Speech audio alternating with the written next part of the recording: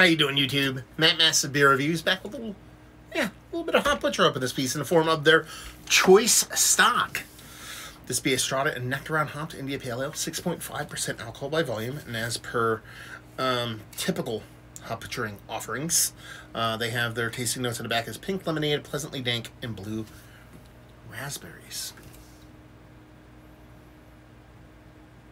Are there blue raspberries? I know there's blue blueberries. I think they're making up stuff here. Anyway, we're gonna crack this. This comes courtesy of Hot Butcher. Wow, that's pretty hazy stuff for 6.5%. So yeah, big old hefty beer. Label wise, it's Jetza, but is it? You know what? It says choice stock. I wish they would have saved this for like an old stock ale, like that kind of name. I assume they're going with a kind of choice stock of hops, hence the little hops in the little box there. But anytime there's stocks in the name, I think of stock ale, old ale, kind of barley wine type stuff. So yeah, I dig it though.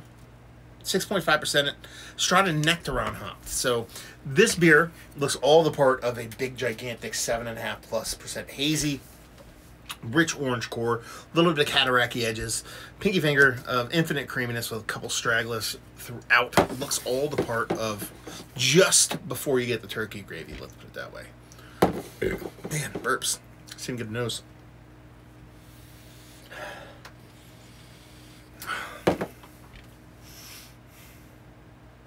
Tropical fruit and stone fruit.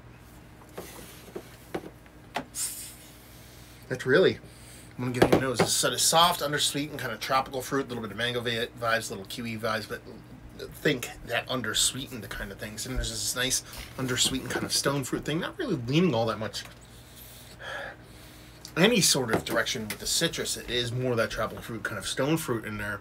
They talk about berry vibes on that. I can get down with that with a little bit of kind of generic berry stuff, but it smells nice. Doesn't smell like over the top, overly sweet. I mean, 6.5%, not the biggest beer in the history of mankind. So we're just gonna dive in. Cheers.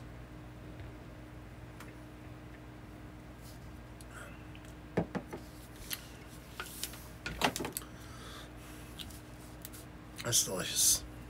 That is certainly 100% delicious. Mouthfeel is that super sultry, soft, water underneath thing that I dig so much.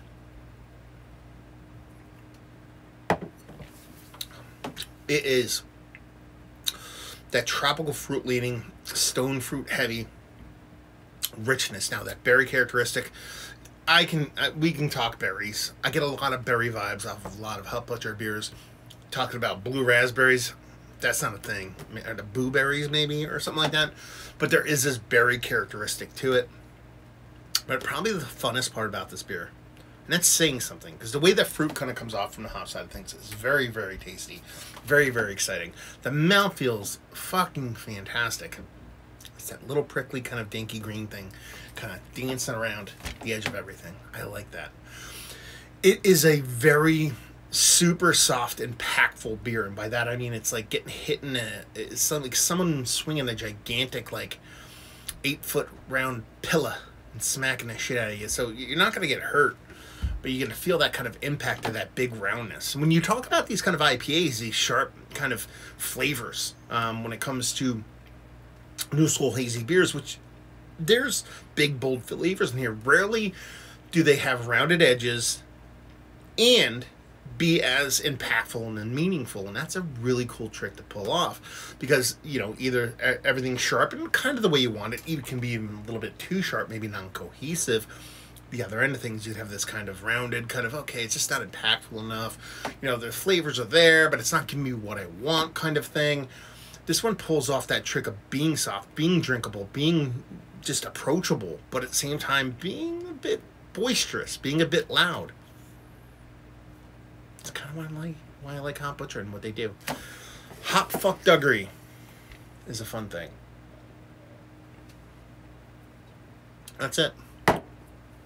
Yeah, tropical fruit lean. Like I said, undersweetened, stone fruit heavily. They talk about pink lemonade. I mean, there's this little kind of tart acidic thing that I could associate with like lemonade if I wanted to, but I'd have to talk myself into something. Pleasant dank, I think, is that nice kind of powdery, greeny, keefy thing that I was talking about, green grassiness. And blue raspberries is total, that's just not even a thing. But the berries do exist there. And it's just a fun beer, man. Mouthfeel is epic and just good stuff all around. Is this one of the better IPAs I've had? It's like, yes. It's very, very close to the top. It wants to be Mount Rushmore status. I don't know why I don't want to put it there. Let's put it this way. Sub 7% is probably on there. You know, once you get to that 7.5%, there probably are a couple hop butchers I put a little bit before this. But sub 7, it's on there. Value to availability, I mean, I'm hoping this is $16 give or take, and leave you with, if you like what we like this beer, if you like new school hazies, you want something impactful, but at the same time, nothing super sharp. Just really, really well done haze. I give you that. Well, I'm not going to give it to you. I'm going to drink it all, but you go find it. But you know what I'm talking about. So there you go. Another review in the books. Hopefully you guys enjoyed it down there. If you want to talk about it, Massive Beers. If you want to check me out doing the social media stuff, Beer Massif. If you want to check me out doing the whole podcasting thing, and hopefully you guys enjoyed the review.